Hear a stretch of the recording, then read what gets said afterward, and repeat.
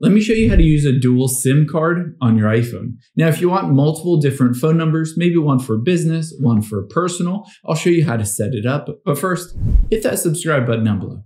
It really helps me out. Thanks, guys.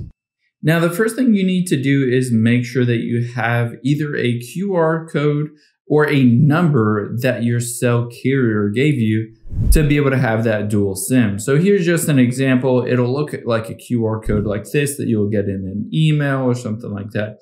Now you need that to be able to set up that dual eSIM.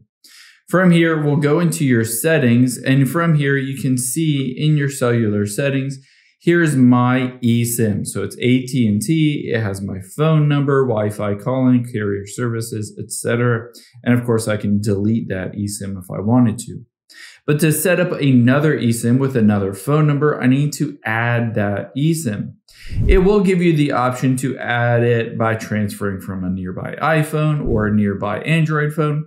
But in most cases, if you have two eSIMs, you just got one as a QR code from your carrier. So again, you can go through the process of scanning that QR code, or if you don't see that, you can go to other options here. Where is it? There it is. Enter details manually.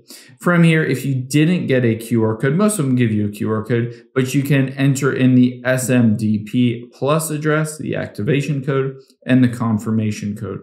By going through this process, it will essentially just add another eSIM that will look exactly like this.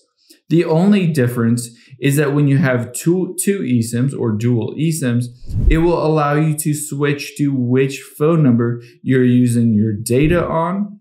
So essentially you can use your data, cellular data, on one eSIM and not the other.